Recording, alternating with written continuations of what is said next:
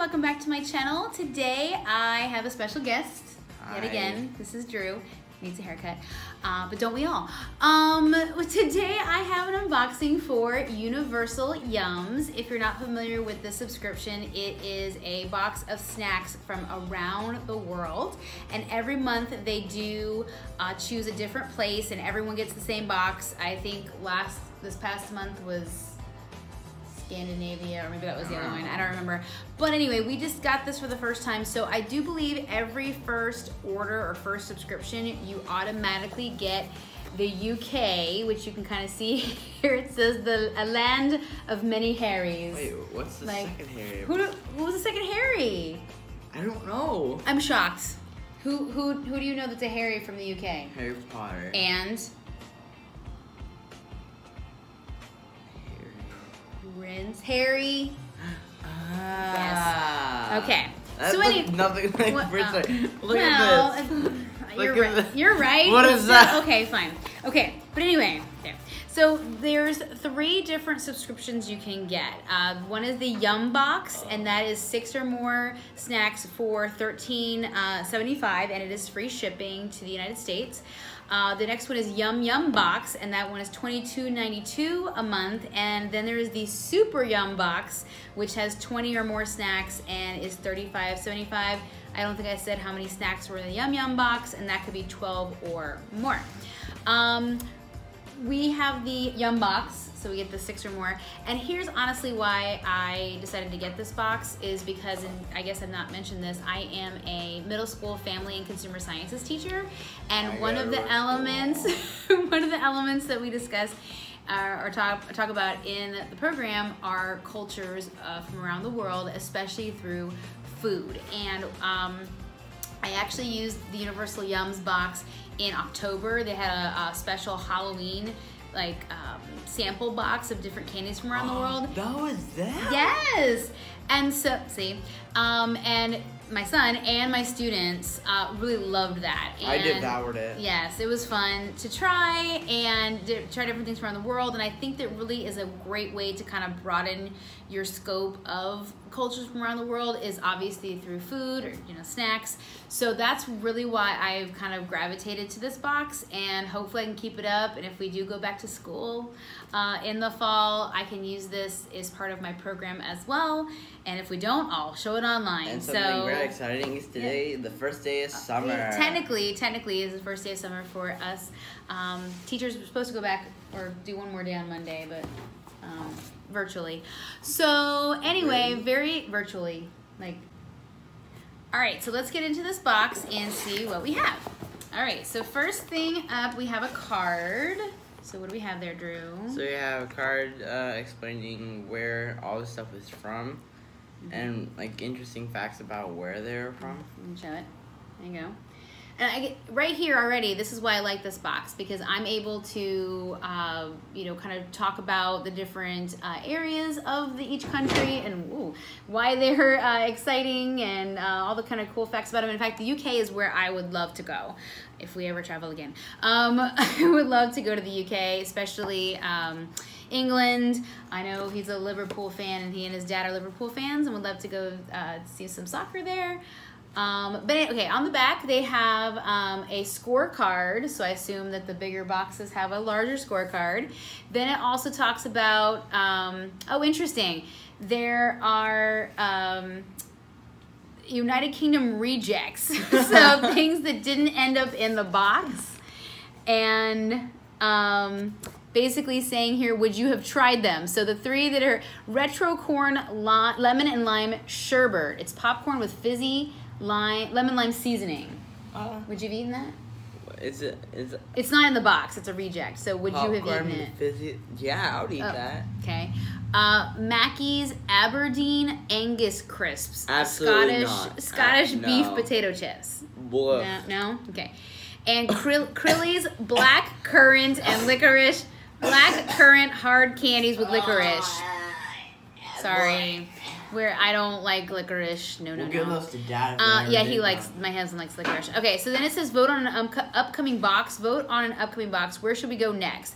Let's decide together. Mark the country below you'd most like to visit, then start packing.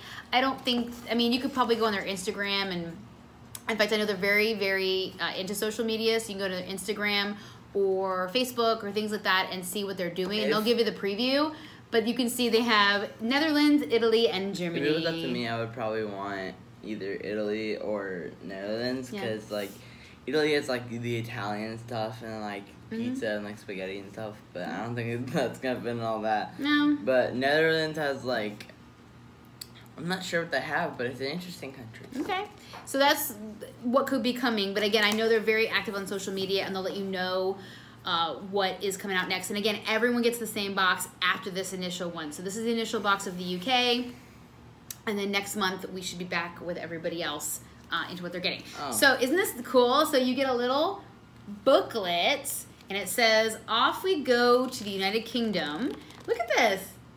I mean, come on. Whoa. It talks about all the cool things you would see. So there's the UK in 60 seconds, how to make a cottage pie, a UK classic. Read that? Yeah. There's a trivia challenge. We can play this later. There's... Oh, whoa. Hold on. It says start here. Okay, so it tells you all about what's in the box and tells you like where it's from and why it is. Nutrition facts. Okay, important. I do. Then you can see, this is cool. Connect the UK author in the column 1 to their book in column 2. Then match the book in the column 2 to the character. That's fun. And there's the one about musicians. And then there's the music. Wait, Oasis is from the UK. I guess so. And then there's the Yum Shop. So you can visit their shop online and kind of see some of the things you could purchase through there. Then also... coconut meringues or pineapple chews? Pineapple. That does look good. That's from Brazil. But then it says, do you want to know where you're going next? And again, you can visit their social media and, again, Instagram or Facebook, and they'll tell you a clue, and then they'll officially tell you where they're going next month. So it's kind of fun. So let's get into what we're doing here. Again, we're not gonna open all these because that's a lot of open food. But maybe you can try something. Okay, so let's start with this one, and then we can talk. Oh, that's actually heavy. Oh my! All right, so these are the Mackey's Honey and Mustard Potato Crisps. Your dad would probably like this. These are honey mustard potato chips, and I'll just kind of read here that, this was just talking about kind of the history of the potato chips in the UK and things like that. But your dad would love these. You know how in Doritos it goes to like the half line and like chips? This is like the brim. Oh, yeah. It's like to the brim. This is like legit. And, obviously because we're getting this in the United States, they'll put a nutrition fact sticker over it of what we have to do from the FDA. Yeah, because like they have to they have different regulations in other countries, and it's also might be in other languages depending upon where you're getting this from. But okay, these are from Scotland. Oh, okay. So these are from Scotland. Yeah. So we'll let Dad try those. Yeah. I think Dad would be upset. Yeah, if Dad loves like the like honey mustard. Okay, I'm not gonna eat these, but I think so. Lamb and mint. These you guys see this? Lamb and mint. These are the Welsh potato crisps, lamb and mint. They're very sticky. Like, look. Sticky? They're sticky. I think it's just the same. So it says, made from potatoes, born and raised in Wales. So that is pretty cool. Okay, now hold on. I was mistaken. It says suitable for vegetarians. So there must not be actually any lamb in here, just this flavor. So potatoes, lamb and mint seasoning. So apparently it is not actual lamb, but just more of seasoning. I still don't think I would like these. You're not gonna eat these? No. I don't know. I don't. You've never had lamb. I'm not gonna let you have lamb, but maybe you're not gonna let me have lamb. Well, I don't know. But if Dad doesn't eat these, I think you should try them and just try it. Because again, you can vote. Like, remember, you get to vote, and you get to say here which was your least favorite.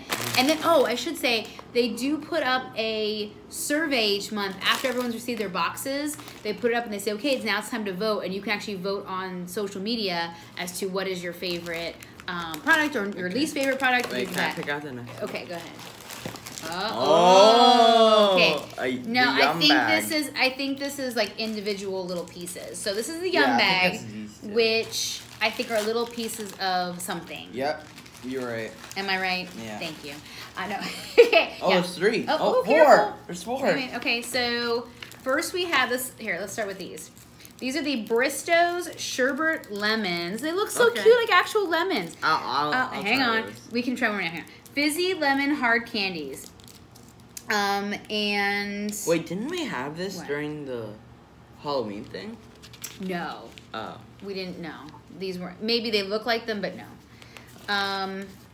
So we're getting these from Bristow, but I'm trying to figure out. It doesn't say.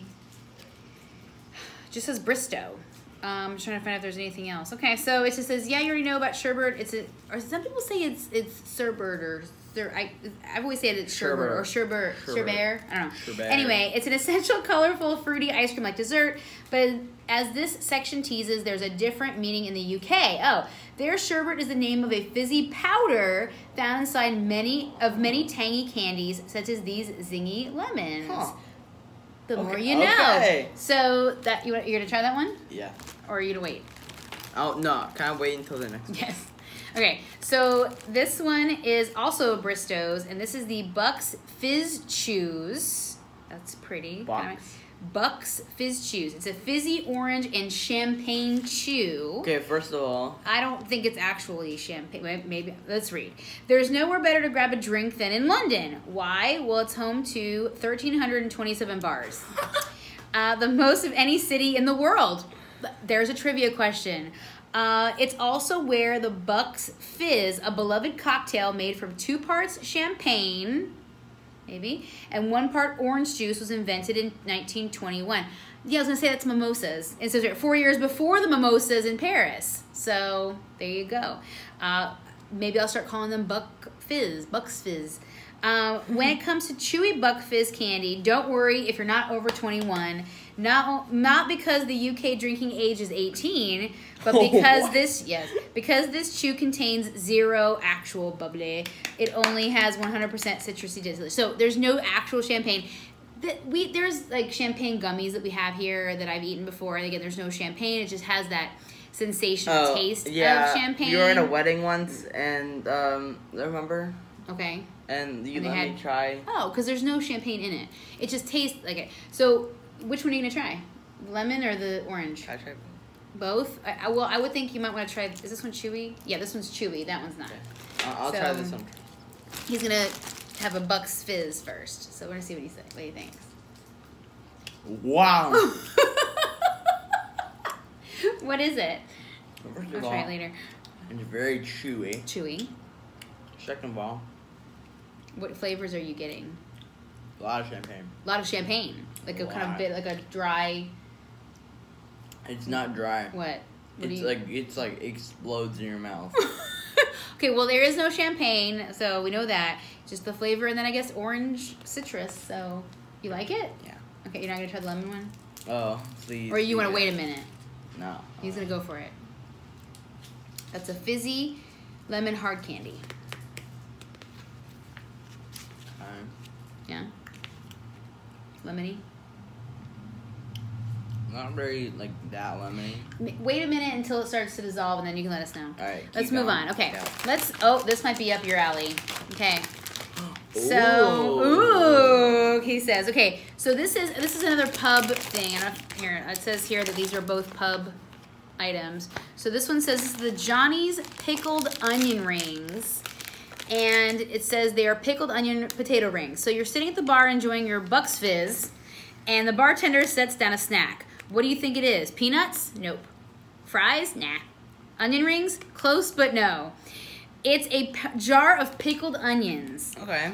He likes pickles. I don't know. I love pickles. Munching these miniature malt vinegar marinated onions straight out of the jar is a timeless tradition in UK pubs. Okay. Dig into these addictive pickled onion-inspired crisps to experience the intensely tangy tradition for yourself.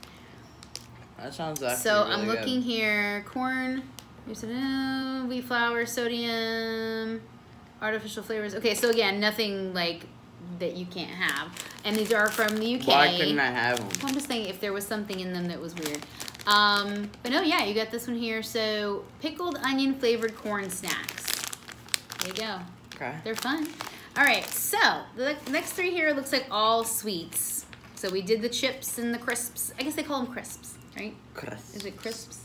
Because chips would be fries in the UK. Oh, God. Yes. Fries here are chips there. So I think they're called crisps. I think chips are called crisps. I'm sorry if you're in the UK and you're watching this. What? It's she true. She doesn't get the what? language. I'm sorry. What am I saying wrong? No, it's true. It's very cringy.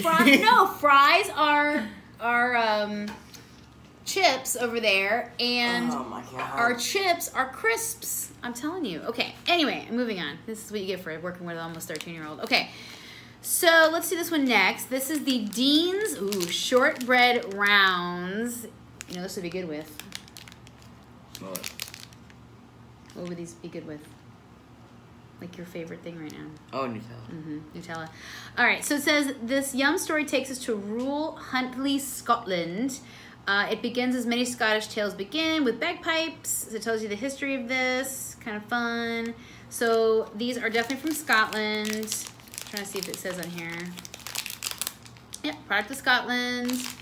And they're just light, crumbly shortbread rounds. They look good. This would be yummy. Again, with something like hazelnut spread, Nutella, or just some chocolate. And I'm sure people like dip them in tea and things that are coffee. But they look good. Those look yummy. All right. Oh, okay. This would be fun. Whoa. Interesting. Okay. This is what? I'm sorry. Do you want to hold it? I'm sorry. Just make sure you're showing it to everyone. Okay. So this is from Yummy Banana Toffee. Yum. This is a banana toffee bar, and this is from Derbyshire, Scotland. And I guess I should have figured this out, that you could start in a certain spot, and then it takes you around to these different things. So this one here, again, says, you might associate bagpipes with Scotland, but do you associate bananas with England? You're about to. Centuries ago, a Jamaican banana known as Big Mike used to be eaten worldwide, but an 1890 banana disease destroyed all of them. Luckily, in Derbyshire, England, a local duke named William Cavendish cultivated a new disease-resistant banana, which we still eat to this day. If that's not enough to get the Banana Britain Association to stick, then this decadent, chewy toffee ought to do the trick. What? It says right here, whack then and wrap and then Oh, yeah. You hit it, and then it breaks. I'm so sorry.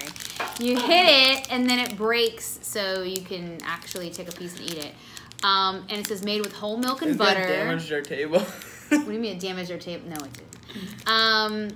And so right here, yeah, this looks yummy. And what I like about this is I can have just like a piece of it and not feel too bad, and then have some more. I'm just trying to see. The nutrition facts are very tiny on this, so I need my reading glasses. But I mean, it's definitely full of sugar, but butter and whole milk. So that looks really good. Would you try that with me later? Would you try the banana toffee? Maybe. I mean, I like toffee, I like bananas, and I like banana candy. Whoa. So this should be good. All right, this is the last thing. Next one we have. Wait, is this it? Yeah, Grandma Wild's toffee flapjack. Wow. Okay, so this one says this is an oat bar with toffee, and this one says that one thing people in the U.S. and the U.K. have in common: their love of flapjacks. What's another word for a flapjack? I have no idea. You don't know? Toffee? No. What's another? What are flapjacks? I have no idea. Pancakes. Oh. You love pancakes. I do. So, well, sort of. You'd probably think of flapjacks as another word for pancakes, see? But in the UK, there's something completely different. So once again, their flapjacks are made with oats, butter, brown sugar, and syrup, spread into a tray, baked, cut into bars, and sometimes, if you're lucky, slathered with soft toffee. This sounds like something you would definitely find in Vermont. Oh, Because I was in Vermont last summer, and they had maple syrup creamsicles. Interesting. It's so good. So this sounds phenomenal. I mean, I'm not a big maple fan, but I don't think I'm getting maple from this. I think it's just like a syrup. So I love it, 'cause that sounds amazing. Okay, yeah. So I figured this as much. The serving size is 2. Okay, so you have half the thing here is a serving. So that would mean that's actually not that bad. 1 serving is 12 grams of sugar. So this whole thing would be 24. So that's a little high there. But if you and I split this, it wouldn't be that bad. I probably just want a bite of it anyway. But yeah, that looks so yummy. So that is everything in the box. We got a bunch of sweets. And by the way, the lemons. Oh, did it finally get to the fizz? It fizz and just one. Yeah. So that's what he had. We had the 2 candies. Oh, I'm sorry.